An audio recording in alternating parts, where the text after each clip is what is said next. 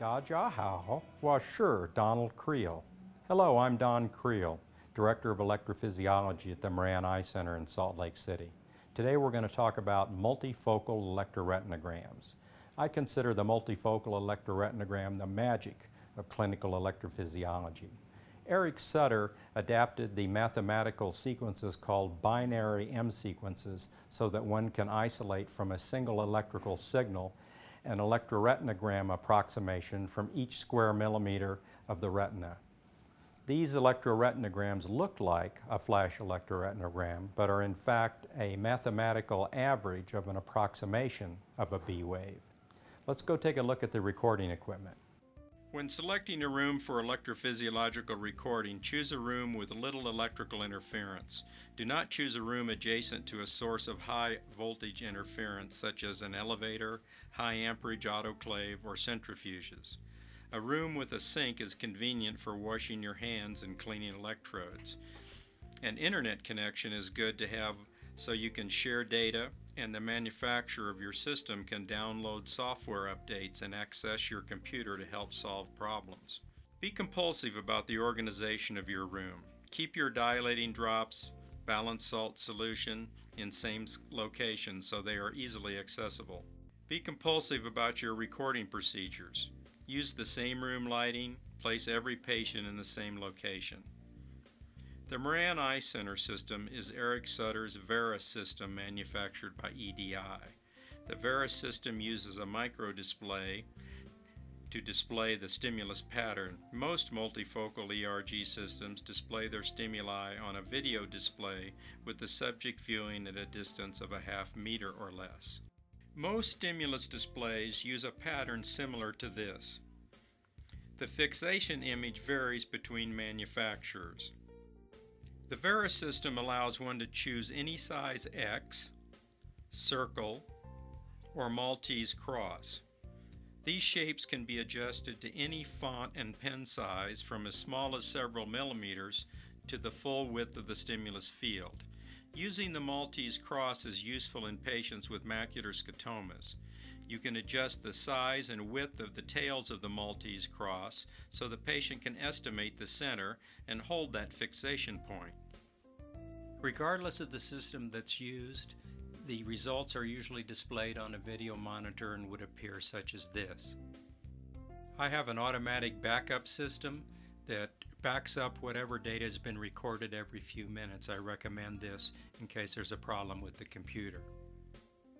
Again, I recommend being compulsive about your layout of what you use for your dilating drops, your artificial tears, and solutions you might use to clean your electrodes. I use a dilute solution, a 10% dilute solution of clothing bleach. I dilute from the original down to 10% and keep it in a smaller bottle, such as a 1 liter bottle, with distilled water available for the rinsing. Clearly mark a container to be your cleaning, which we mark with our red dot. We clean the contact lenses in that, and then rinse it in tap water and distilled water. Follow the recommendations of the manufacturer of your contacts if you use reusable contact lenses. There are a number of kinds of eye electrodes. I'm going to show you some of them here. This is the ERG Jet, which looks like this placed on the eye. This is the Arden Gold Foil, which is a piece of cassette tape with gold foil on one side. When placed in the eye, hanging usually from the lower lid, the gold foil touches the sclera and records the eye electricity. You can use a small silver wire. These are called DTL. These are disposable. They come with these self-adhesive locations that go near the inner and outer canthus, and then the silver wire touches the sclera in the lower part of the eye. I use the clear bipolar Burian type speculum contact that's manufactured by Hansen Laboratories in Iowa City, Iowa.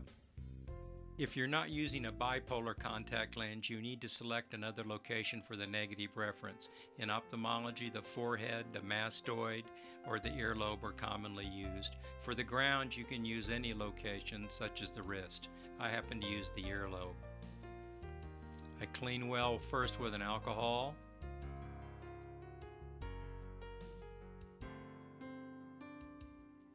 Then I clean with a commercial cleaner that's sold as an EEG preparation paste. The better your connections, the better your data. I'm going to go through the main procedure of hooking up a patient for a multifocal electroretinogram. I numb the eye with several drops of a topical anesthetic. We use proparacaine. I usually give 2 or 3 drops to make sure the eye's good and numb. You want to avoid moving the contact across the cornea, so I ask the patient to look down, place the contact high up on the sclera, and then close the contact straight down so it doesn't abrade the cornea. In my testing situation, I then use head cups to secure the head, to make the head as stable as possible. Asking the patient if they're comfortable, and then line up the micro display. I guide the patient's hand to a focus knob. On the Vera system, you can then see the eye displayed. You can see the pattern falling on the pupil. One of the features of the Vera system is the external video of the eye, allowing you to coach subjects to maintain fixation if their gaze falters. You can also switch to the fundus view, enabling the projection of a pattern onto the retina in animal models or anesthetized patients. I want to re-emphasize the procedures used to connect a patient and putting the contact lens in. Clean very well whatever locations you're going to use, either for your negative reference or for your ground.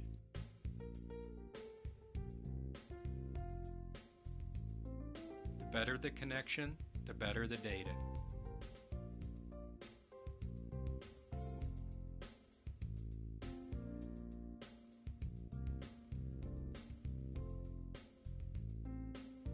Again, numb the eye with several drops of a topical anesthetic such as proparacaine.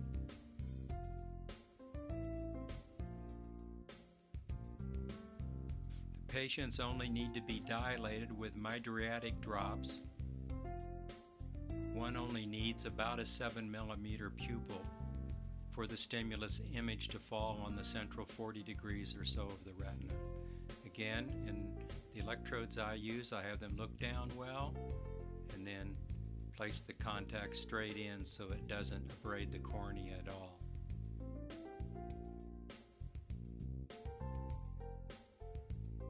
To secure its placement on the eye, I line up the center of the pupil with the center of the contact lens and put a small piece of tape on the cheek to hold its position,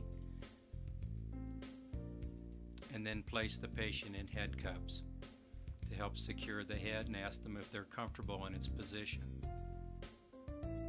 Always patch the other eye. Some people have such a dominant eye that even though you're asking them to look at the pattern with one eye, they won't look directly at it if you leave the dominant eye open. And then I ask the patient to focus so that they have a sharp image. Ask the patient just to attend to their fixation point. And this is what it looks like during a recording. You can see the pattern moving on the cornea. This is what they're seeing inside of the micro display, and as most stimuli are displayed on video monitors of other multifocal electroretinogram systems. It's important that the patient maintains fixation. If you don't maintain fixation, you get multiple points indicating the patient is focusing at different locations during the recording, instead of just one central peak. One of the many applications of the multifocal electroretinogram is to track the progression of macular degeneration. This patient shows the beginnings of macular degeneration in one eye. You can see the reduced ERGs in the central portion of this eye. The color display would look like this, comparing that to normal individuals below. Another application of the multifocal electroretinogram is to detect and follow the progression of patients that are taking medications that can be toxic to the eye, such as chloroquine or Plaquenil. These individuals, if the medication is toxic, can produce ring scotomas, usually between 5 and 10 degrees from the fovea. This is the display of an individual with significant retinal toxicity from Plaquenil. You can see the scotomatous areas around the foveal area between 5 and approximately 10 to 15 degrees,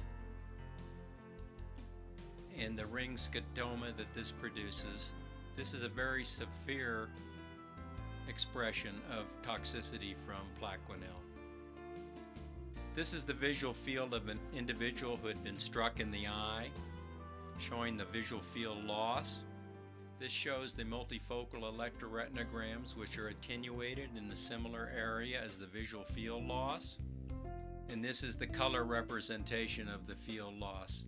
He had central sparing with scotomatous area beginning approximately 5 degrees from the fovea and extending to about 9 o'clock in his visual field. Traditionally, with multifocal electroretinograms, people mainly looked at what you might call the B wave amplitude. It's important to also look at the implicit times. Diseases vary whether the implicit times are affected in addition to amplitude attenuation.